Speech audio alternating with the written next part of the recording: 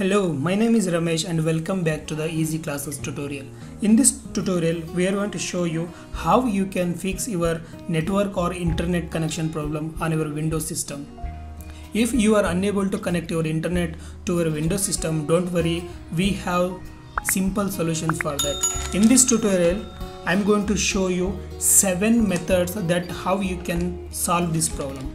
Okay, let's begin the tutorial. First method, network troubleshooting. Go to Windows search bar and type settings and open the settings app and find network and internet. And here you need to find network troubleshooter. Click on the network troubleshooter.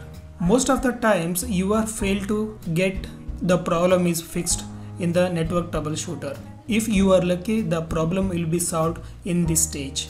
If you still face the problem, then move to the second method. Go to the Windows search bar and type CMD. In the best match result, you'll find command prompt app. Right click on that and select run as administrator and say yes here. Now type ipconfig /flushdns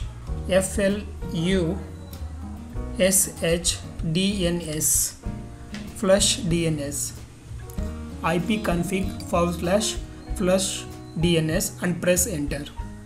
And please restart your device at this stage and try to connect internet with your Windows device. If you still face the problem, then move to the third method. Again, type CMD in the Windows search bar and right click on the command prompt and select run as administrator. Now you need to type few commands here, and I given the commands in the description. You can directly copy and paste in your command prompt window. Okay, let's type now.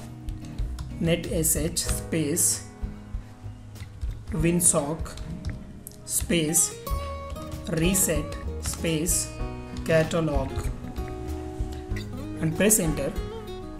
Now we have reset the catalog with the network sockets, and next type the second command, that is netsh space int space ip space reset.log and press enter.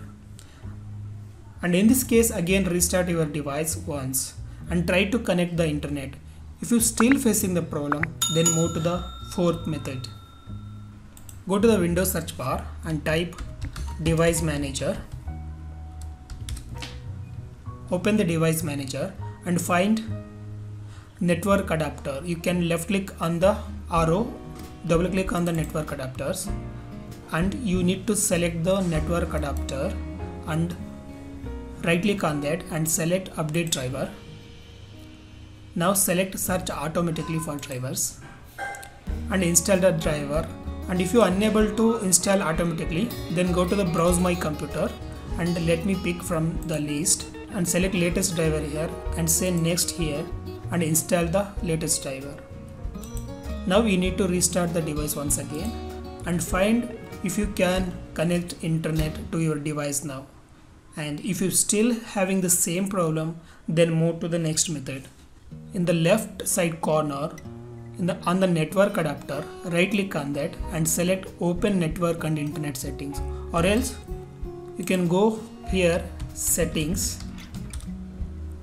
enter that and network and internet option here and find network and sharing center. Click on that and go to change advanced sharing settings.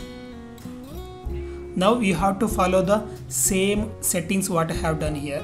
Go to the private section and turn on all the options, and in the file and sharing printing you have to turn off this, and in the guest or public section turn off the network discovery and turn off file and printer sharing.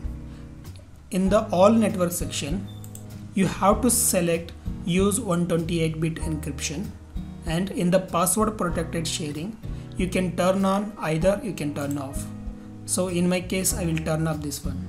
And now hit the save changes and close the window and again restart your device once. Once you have restarted, try to connect your internet now, and if you're still having the same problem, then move to the next method. In this method, go to settings and find network and internet option, and here go to change adapter settings, and on the Ethernet 1 or 2, and if you are connected with LAN, then go to this option. If you are connected with Wi-Fi, then go to this option.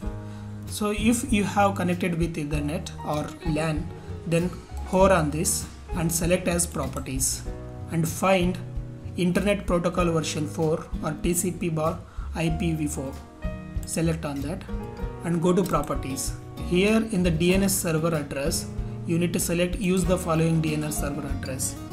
Then you need to type 8.8.8.8.8, and in the alternate DNS server, type 8.8.4.4. When you're done, say OK and close the window. Now you need to restart your device to apply these changes. Once you have restarted, try to connect your internet, and if you're still unable to connect your internet, then move to the last method. Go to Windows search bar and type settings and open the settings app. Again go to the network and internet option and find network reset option here underneath. Click on that network reset option. Here you can read that if you perform this option, this will remove then reinstall all your network adapters and set other networking components back to their original settings. So you might need to reinstall other networking software afterwards, such as VPN client software or virtual switches. This means all network adapters will reset, and reset the device now and restart your device once. Once you have done, restart your device. That's it friends, hope you have enjoyed this video. If you like this video, please comment, share and subscribe to our channel. We will meet in the next video. Until then, goodbye.